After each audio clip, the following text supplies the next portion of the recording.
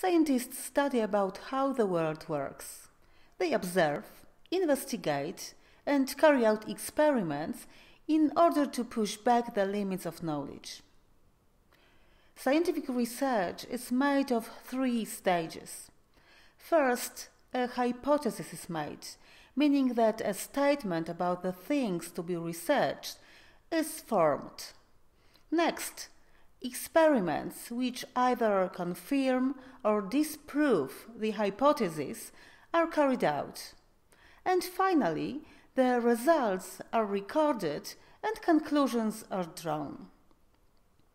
Experiments at school allow students to take on the role of researchers. The teacher and students recreate phenomena from the real world, examine them closely, and analyze in order to understand them better.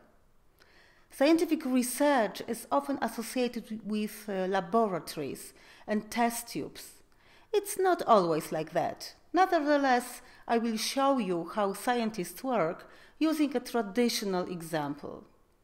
You will create a small home laboratory and learn how to design and carry out experiments with your students.